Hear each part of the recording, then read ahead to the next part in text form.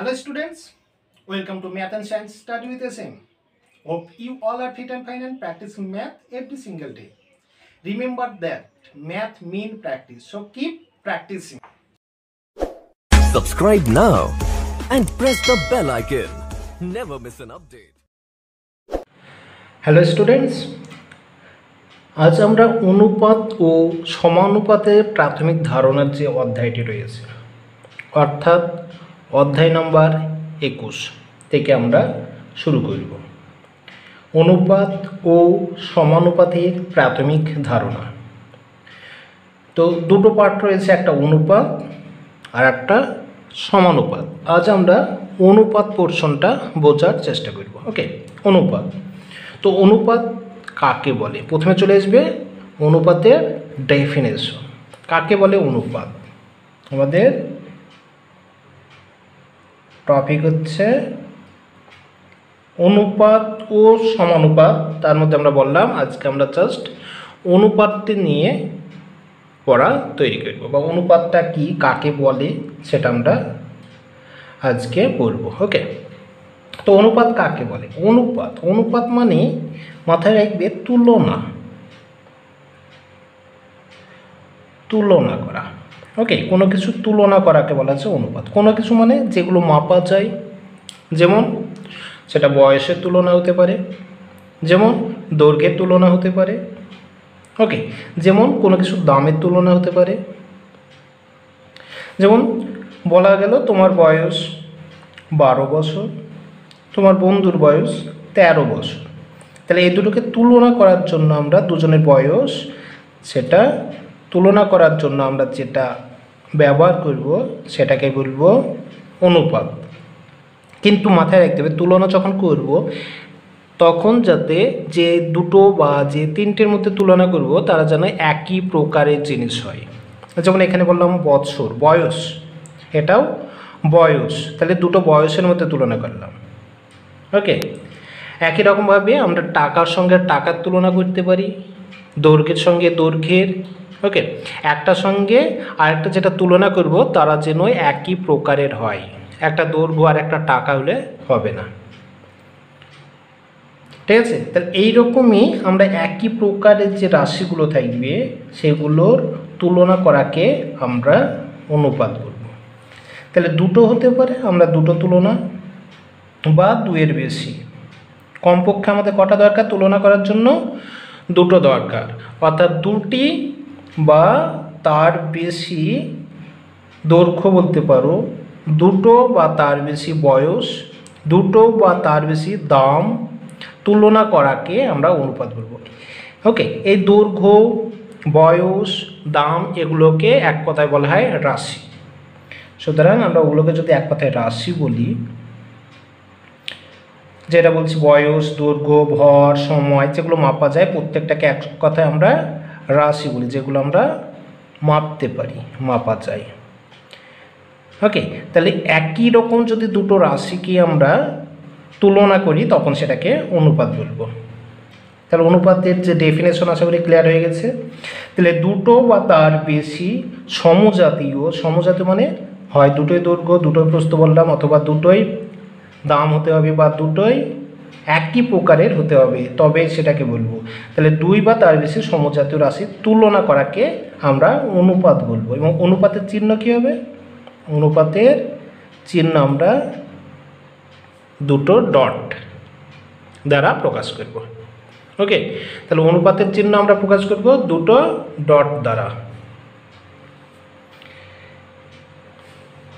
এইরকম দুটো ডট দ্বারা অনুপাতের চিহ্ন আমরা প্রকাশ করব। তাহলে আমরা দেখি, আমরা যদি মিনিমাম দুটো জিনিসের তুলনা করি, কমপক্ষে যদি দুটো রাশি তুলনা করি, তাহলে দুটো রাশি পাবো, একটা প্রথম রাশি আর একটা দ্বিতীয় রাশি। ওকে, প্রথম এবং দ্বিতীয় রাশি, যে দুটো রাশি পাবো এই দুটোকে বলবো অনুপাতের পদ। অনুপাতের পদ বলা হবে। ওকে, যে দুটো রাশি পাবো তাকে বলবো অনুপাতের পদ। তাহলে এরকম কটা পদ পাবো?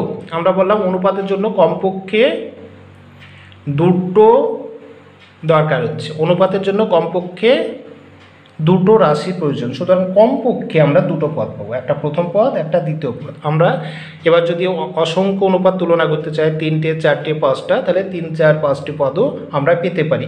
তাহলে আমরা কমপক্ষে যেটা পাবো সেটা নিয়ে আপাতত আলোচনা করছি। তাহলে এই দুটোকে বলা হচ্ছে প্রথম পদ আর প্রথমটা দ্বিতীয় পদ। এই প্রথম পদ যেটা আগে থাকবে সেটাকে আমরা একটা নামকরণ করব। প্রথম পদটি হবে, প্রথম পদকে আমরা বলবো পূর্বপদ।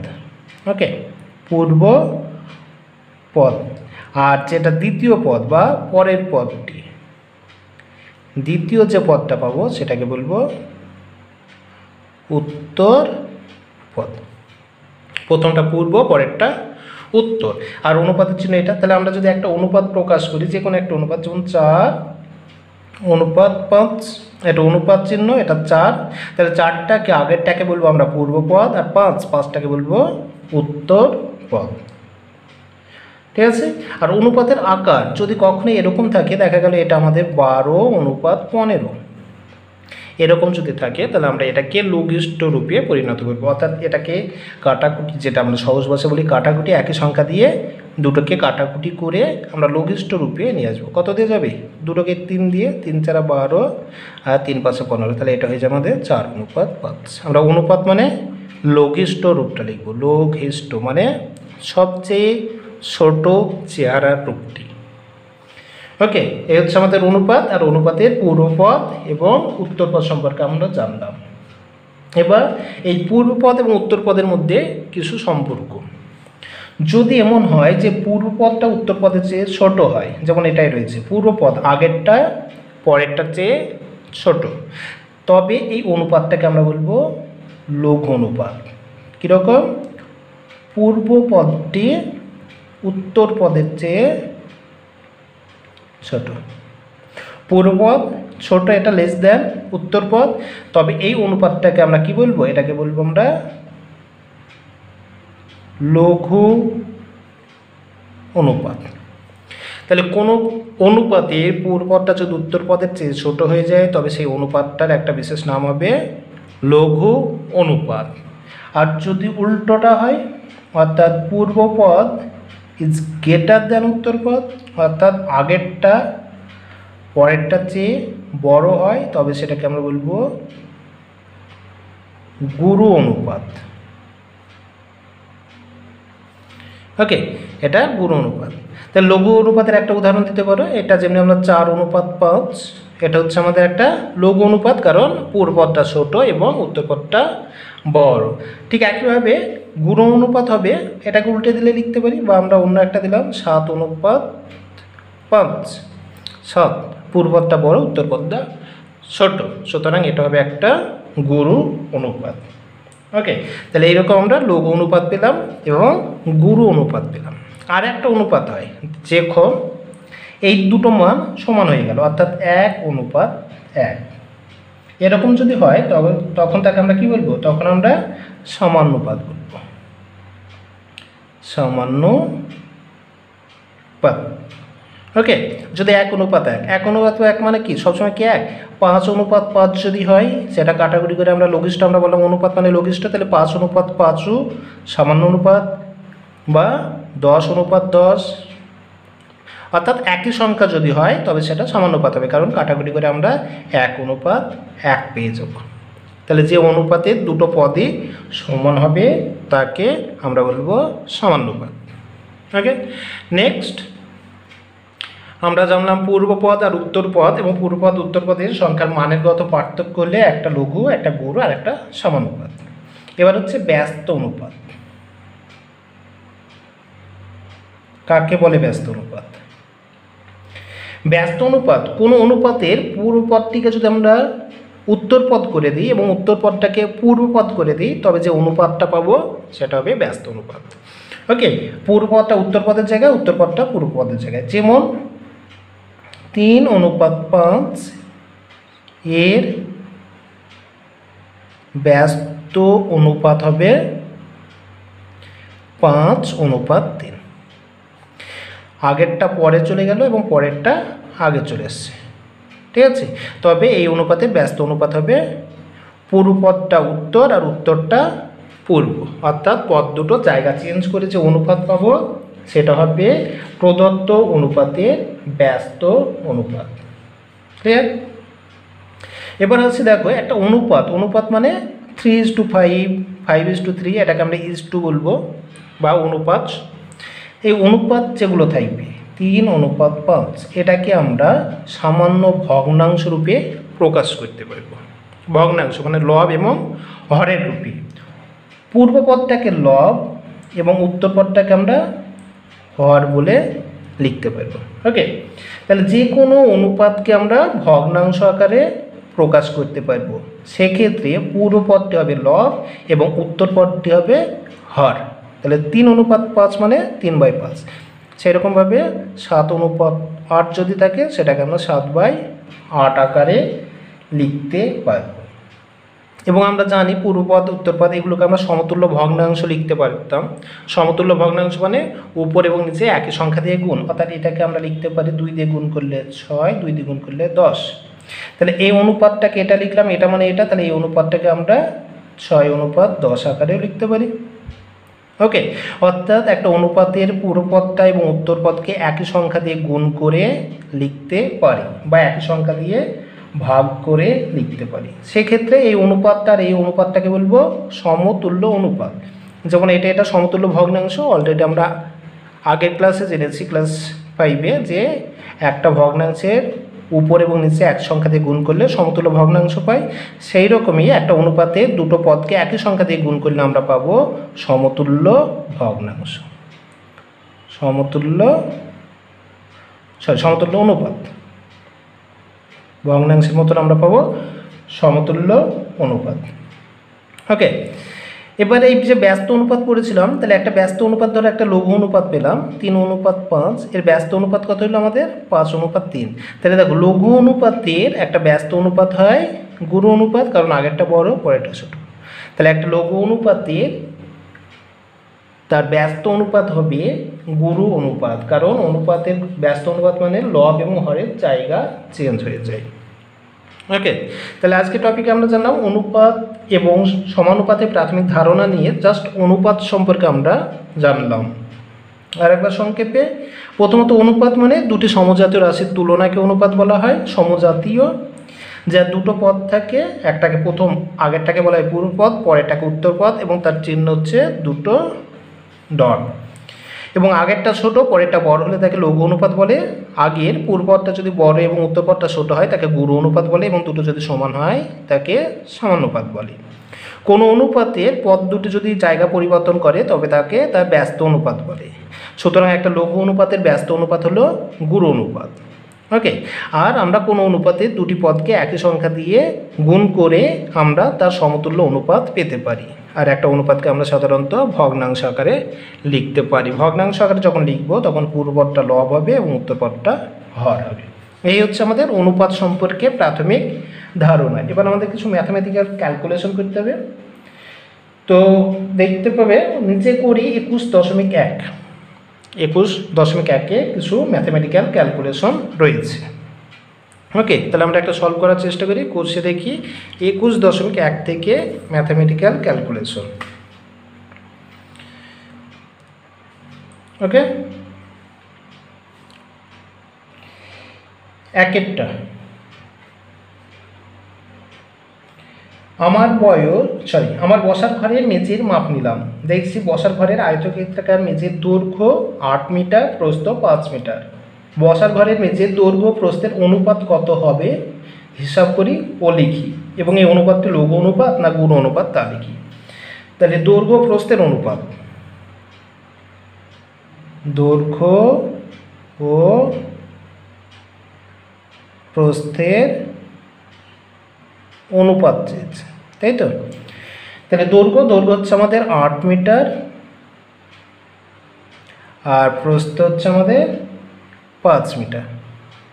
দুটো মিটার দুটোই দৈর্ঘ্য, সুতরাং আমরা অনুপাত বার করতে পারবো। তাহলে এটা 8 মিটার, এটা 5 মিটার। তাহলে অনুপাতে যখন নিয়ে আসবো আমাদের এককটা কেটে যাচ্ছে 8:5।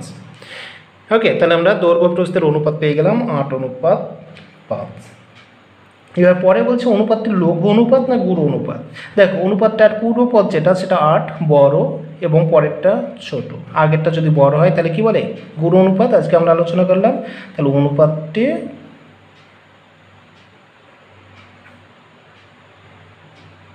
গুরু অনুপাত। ওকে, কারণ পূর্বপদটি বড় এবং উত্তরপদটি ছোট। ক্লিয়ার? তাহলে অনুপাতটি হবে গুরু অনুপাত। একই রকমভাবে 2-এরটা তোমরা নিজেরা করবে, 3-এরটা আমি করে দেখাই। 3 আমার এবং সুতপার বয়সের অনুপাত 5:6। আমার বয়স 10 বছর হলে সুতপার বয়স কত, হিসাব করে লিখি। তাহলে আমার আর সুতপার বয়সের অনুপাত, আমার বয়স আর সুতপার বয়স। আমরা বলেছি যে অনুপাতকে আমরা ভগ্নাংশ আকারে লিখতে পারবো, সুতপা ভগ্নাংশ আকারে লিখতে পারবো, অর্থাৎ প্রথমটা লব এবং পরেরটা হর। তাহলে আমার বয়সটাকে আমরা লব এবং সুতপারটাকে হর হিসাবে লিখলাম। তাহলে সেটা কত, 5/6। আর আমরা জানি এটাকে কি করতে হয়, সমতুল্য ভগ্নাংশতে কনভার্ট করতে হবে। তাহলে এটা সমতুল্য ভগ্নাংশতে নিয়ে যায়, অর্থাৎ প্রত্যেকটাকে আমরা 2 দিয়ে গুণ করি। এটাকে 2 দিয়ে গুণ করলে কত পাবো, 10, আর এটাকে 2 দিয়ে গুণ করলে 12। তাহলে এটা যা এটার মান একই, 5কে 2 দিয়ে গুণ করে 10, 6কে 2 দিয়ে গুণ করে 12। প্রশ্নটা দেখো, বলছে আমার বয়স 10, এখানে আমার বয়স 5 থেকে আমি 10 বছর পেয়ে গেছি। ওকে, আমার বয়স 5 ছিল, এখানে 10 বছর পেয়ে গেছি। তাহলে এখানে যদি আমারটা 5 ছিল, সুতপার 6, আমার 10 হয়ে গেল, সুতপার 12, তাই না? তাহলে আমার বয়স যখন 10, সুত বয়স হবে তখন 12 বছর। তাহলে অতএব আমার বয়স 10 হলে সুতপার বয়স হবে 12 বছর। ক্লিয়ার? তাহলে আমার বয়স 10 হলে সুতপার বয়স হবে 12 বছর।